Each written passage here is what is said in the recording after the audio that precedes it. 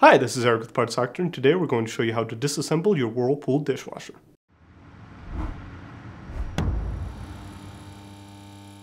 Reference the timestamps in the description below to jump to certain parts of the dishwasher. In this video, our aim is to show you how to disassemble your dishwasher. If you want to know more about each individual part, you can check out our other videos. First, we'll start by removing the dishwasher. First, disconnect the power to the dishwasher. If your dishwasher has a power cord, unplug the dishwasher. If your dishwasher is hardwired, you'll need to turn off the power at the breaker before disconnecting the wires in the terminal box, which is located underneath the dishwasher. Next, disconnect the drain hose from the sink, plumbing, or garbage disposal. Then, feed the drain tube and power cord through the holes in your cabinet as far as they'll go. Next, turn off the water shutoff valve for the water supply line. Then, remove the access panel on the bottom of the dishwasher by undoing the retainers. Place a towel or sheet pan under the dishwasher to catch any water that may leak. Now, disconnect the water supply line from underneath the dishwasher. Leave the drain tube attached. Next, open the dishwasher door and remove the screws securing the dishwasher to the countertop.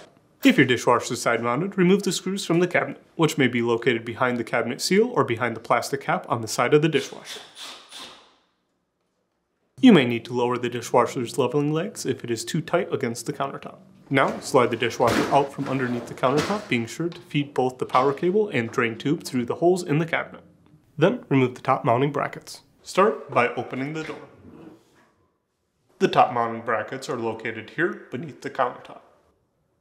Using a Phillips-headed screwdriver, remove the screws holding the brackets to the countertop.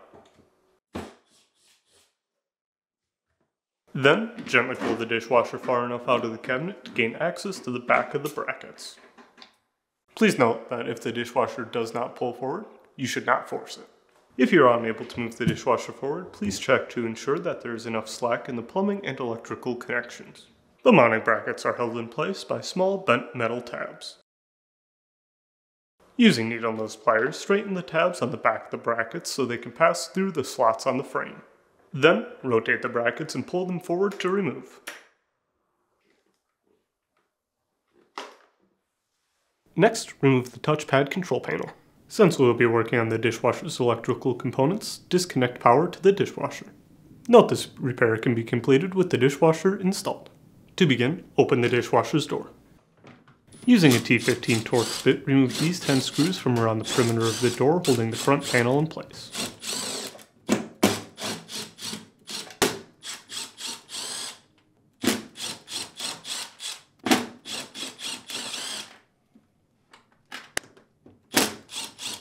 Then, while supporting the panel, close the door without engaging the latch. Gently tilt the panel forward and disconnect the electrical connector by depressing the locking tab. Then, lift the front panel up and away from the arm hinges and set it on a soft surface to prevent scratching. Now, gently remove the door insulation from the door panel without ripping or tearing. Then, while supporting the control panel as it overhangs an edge, gently press down on the forward plastic retaining tabs using a flat-headed screwdriver to separate it from the door panel.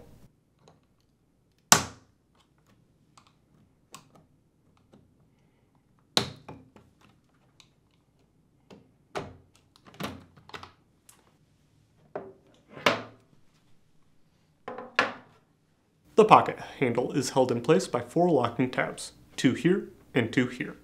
To remove it, depress the 2 larger locking tabs while pulling the handle in the opposing direction. You may need to use a flat-headed screwdriver to make this process easier. Then gently pry in one of the smaller clips to free one side of the handle and repeat the same on the other side. Exercise caution as the retainers are fragile and may break. Then, remove the main control board. Since we will be working with the dishwasher's electrical components, disconnect power to the dishwasher. This repair can be completed with the dishwasher installed. To begin, open the dishwasher's door. Using a T15 Torx bit, remove these 10 screws from around the perimeter of the door, holding the front panel in place.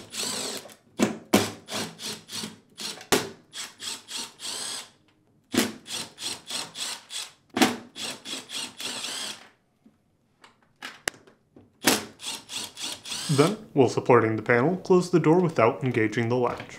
Gently tilt the panel forward and disconnect the electrical connector by depressing the locking tab.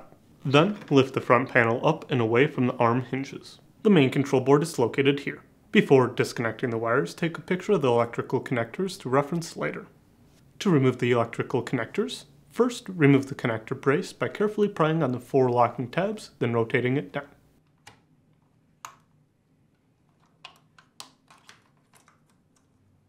Now, remove the connector box. Then, carefully depress the locking tabs for each connector and unplug the wiring harness.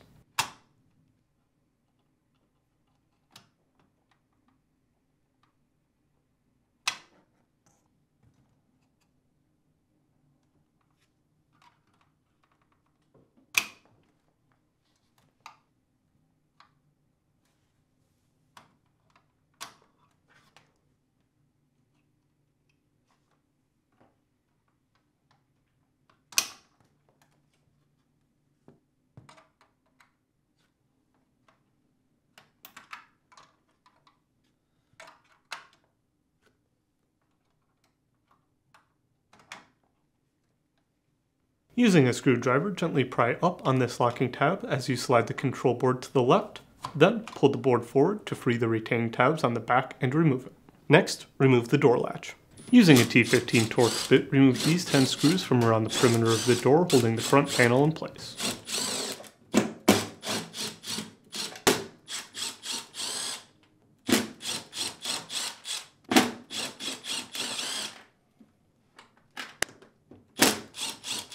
Then, while supporting the panel, close the door without engaging the latch. Gently tilt the panel forward and disconnect the electrical connector by depressing the locking tab. Then, lift the front panel up and away from the arm hinges. The door latch is held in place by 2 retaining tabs. Using a flat-headed screwdriver, depress the locking tabs while gently pulling forward on the latch, being careful as it is still connected by an electrical connector. Then, depress the locking tab on the electrical connector and disconnect the latch.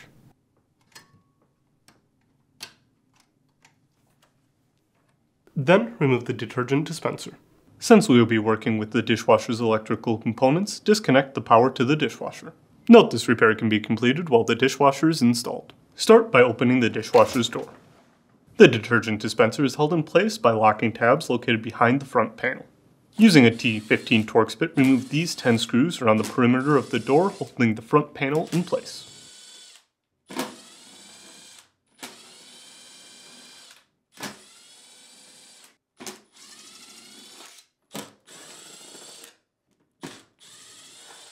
Then, while supporting the panel, close the door. Gently tilt the panel forward and disconnect the electrical connector by depressing the locking tab. Then, lift the front panel up and away from the arm hinges. With access to the inside of the door, remove the electrical wire from the retainer on the dispenser. Using a small flathead screwdriver, gently depress the locking tab on the electrical connector to disconnect it from the dispenser. To remove the detergent dispenser, insert a putty knife beneath the bottom 3 metal tabs, using a flat-headed screwdriver to help create space for the putty knife to pass through.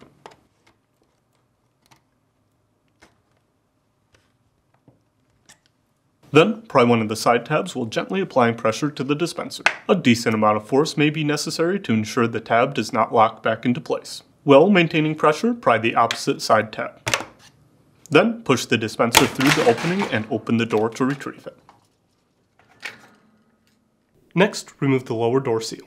To begin, open the dishwasher's door.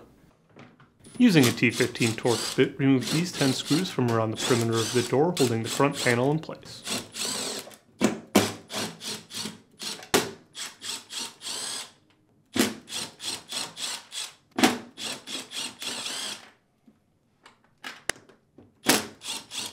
Then, while supporting the panel, close the door without engaging the latch. Gently tilt the panel forward and disconnect the electrical connector by depressing the locking tab. Then, lift the front panel up and away from the arm hinges. Now, remove the 2 screws holding the vapor barrier in place using a 1/4 inch nut driver.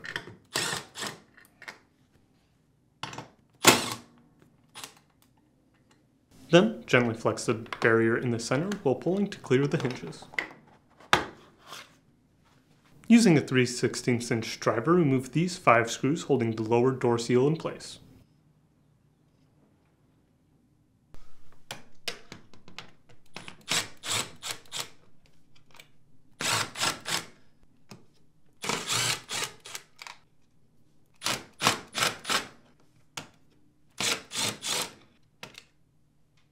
Next, open the dishwasher's door and remove the old door seal. Then remove the door balance kit. It is best to do this repair with the dishwasher's door closed because there will be less tension on the spring.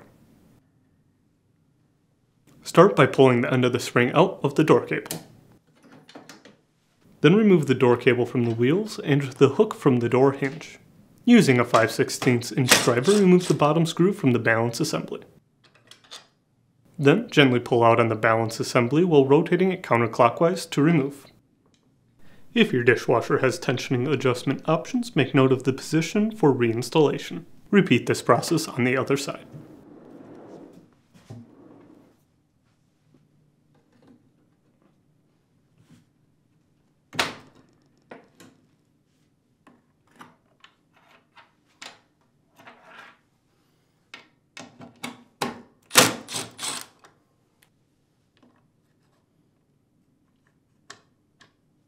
Then remove the door gasket seal.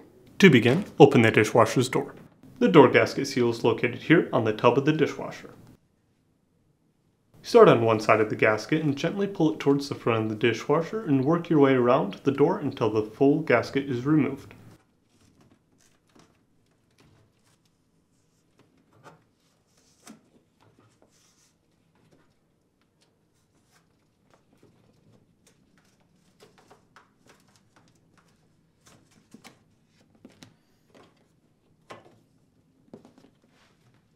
Next, remove the upper rack adjusters. To begin, open the door and fully extend the middle rack. The middle rack is held in place by hooked retainers on the back of both track and mount assemblies. To remove the rack, lift up on the front first, then pull forward to release the tabs on the rack adjusters from the hooked retainers. When replacing the dish rack, the rack does not come with the accessories, so next we remove those components. To separate the adjuster cover from the housing, pry on both sides using a flat-headed screwdriver.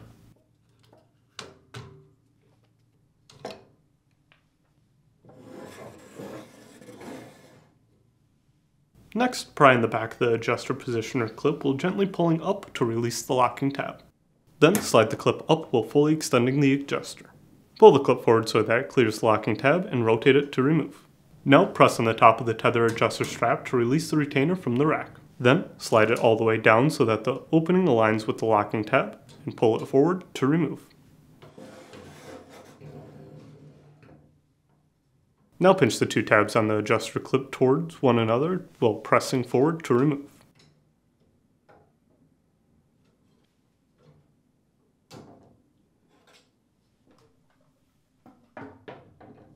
Now repeat the same steps on the other side.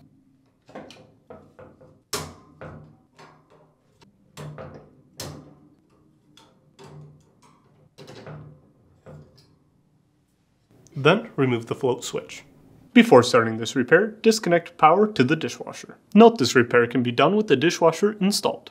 In order to gain access to the float switch, we'll need to remove the access panel, which is held in place by two retainers.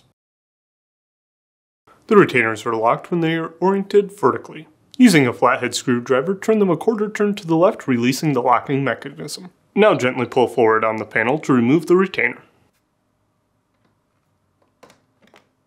Pull the access panel forward gently, being careful not to rip the insulation. In order to make seeing this repair easier, we have turned the dishwasher onto its back. The float switch is located here in the float housing. To remove, pinch the locking tabs on the housing doors together and swing them open.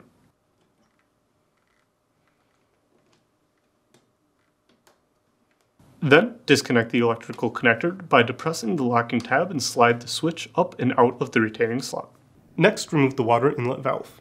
Before you start this repair, disconnect power and turn off water to the dishwasher. Note that we are filming this repair from the side to make seeing this process easier. You can complete this repair with the dishwasher installed. In order to gain access to the water inlet valve, you'll need to remove the access panel, which is held in place by these two retainers. Using a flat-headed screwdriver, turn the retainers a quarter turn to the left. Then, pull the access panel out from underneath the dishwasher. The water inlet valve is located here. Place a towel or sheet pan under the dishwasher to catch any water that may leak. Using an adjustable wrench, disconnect the water supply line to the water inlet valve.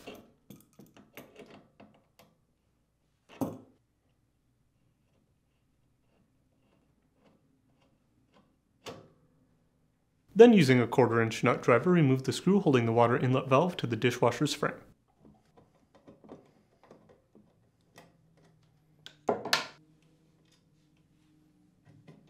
Disconnect the electrical connector by depressing the locking tab. Then, disconnect the drain loop hose clamp by depressing the locking tabs and sliding it off the inlet valve. Then, pull the hose to remove it from the valve. Then, use slip joint pliers to remove the elbow hose fitting from the inlet valve.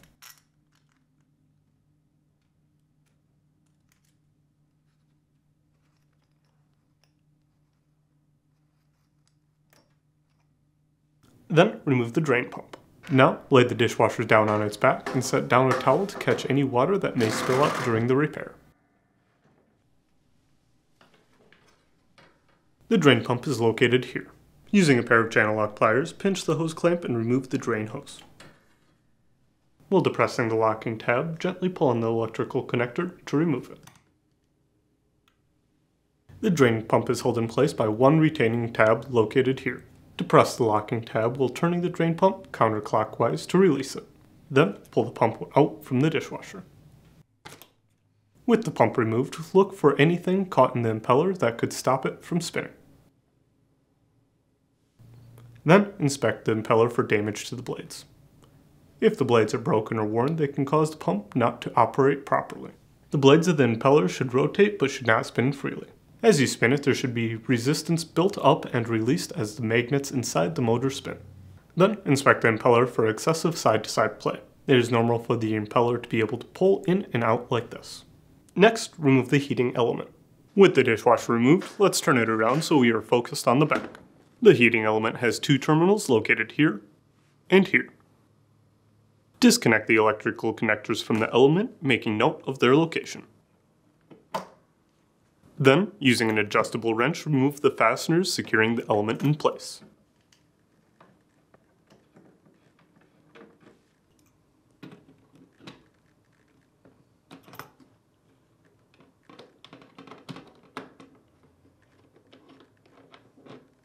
Now, turn the dishwasher back around and open the door.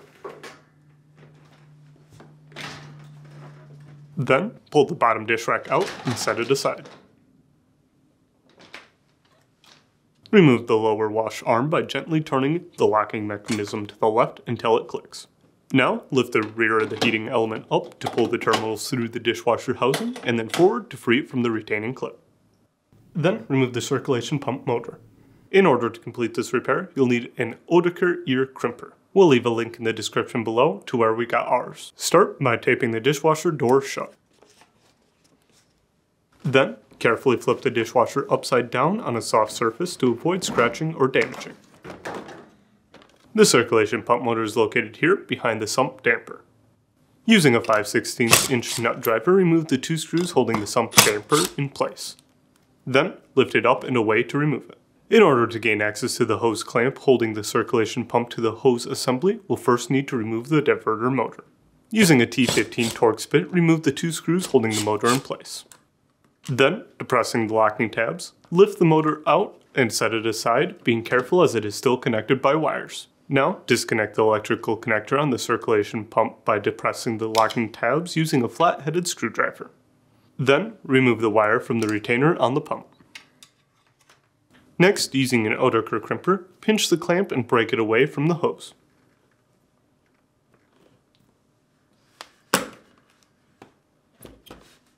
Then, pull the hose assembly away from the sump assembly. You may need to use a flathead screwdriver to help pry the hose away from the inlet. Now, carefully pull the circulation pump away from the sump. Use a flathead screwdriver to help remove the inlet grommet. Then, remove the grommet from the old circulation pump.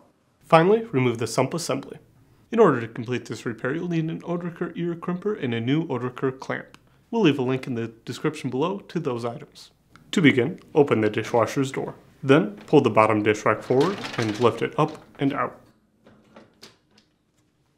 The lower wash arm is held in place by a rotating coupler. Gently twist the coupler to the left to disconnect, then lift the wash arm up and out.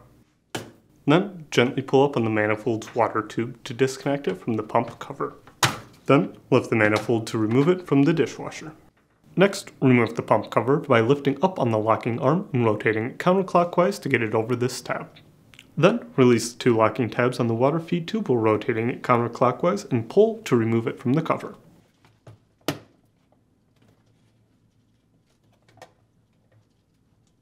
Lift the pump cover up and out of the dishwasher. Then, remove the filter cup assembly by rotating it counterclockwise till the tabs release. Then, lift the filter cup assembly up and out. Next, pull the screen filter forward and out to remove it from the dishwasher. Then, lift the diverter disc up and out. Carefully flip the dishwasher onto its back on a soft surface as to avoid scratching or damaging it. Using a 5/16 inch nut driver, remove the 2 screws holding the sump damper in place. Then lift it up to remove it. Using a pair of pliers, pinch the hose clamp on the drain hose to remove it from the drain pump. While depressing the locking tab, gently pull on the electrical connector to disconnect the drain pump. The drain pump is held in place by 1 retaining tab located here. Depress the locking tab while turning the drain pump counterclockwise to release it. Then pull the pump out of the dishwasher. Disconnect the wires on the diverter motor by depressing the locking tabs on the electrical connectors and gently pulling to disconnect them. Next, disconnect the electrical connector on the circulation pump. Then, turn the soil sensor assembly a quarter turn counterclockwise and pull it firmly to remove it. Disconnect the electrical connector by depressing the locking tab. Now, remove all wires from the clip on the sump assembly. The sump assembly is held onto the tub of the dishwasher by 3 retaining tabs. Turn the retaining tabs into the center of the dishwasher.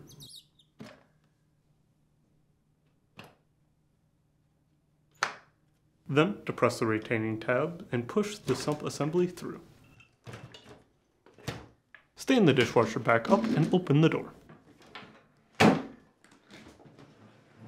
Then, lift the old sump assembly out of the dishwasher.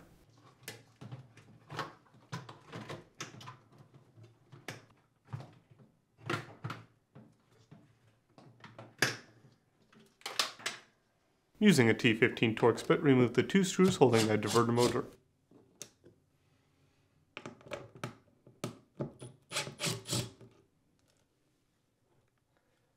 Then, depress the locking tab and lift the motor out. Next, use an Oetiker crimper, pinch the clamp on the hose assembly and break it.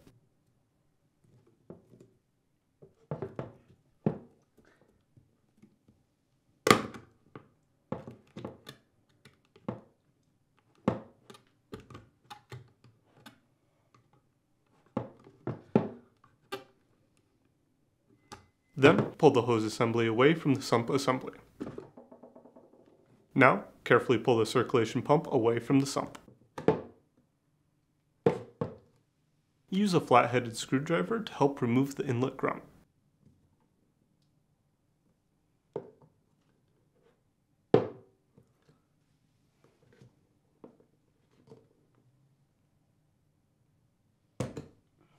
If you need to purchase a new OEM part, you can check out our website, partsfactor.com. We'll leave a link in the description below. You want to make sure that you are searching with the model number from the tag on your dishwasher to make sure you get the correct part. That's it for today's video, and if you found this video helpful, make sure to leave a like and comment down below, and for more videos like this, please consider subscribing.